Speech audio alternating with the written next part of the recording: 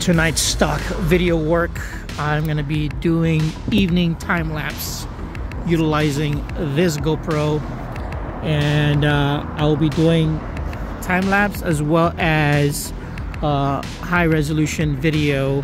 And I'm gonna be going in downtown LA and through the new bridge and just various angles from straight on and tilting up to capture different looks of downtown LA.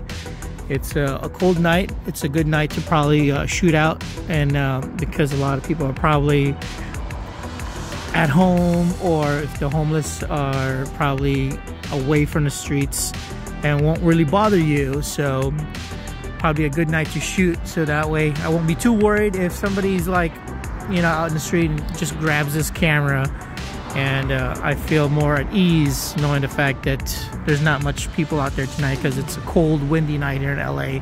But we're gonna capture some of the textures of LA and hopefully be coming out with some great shots.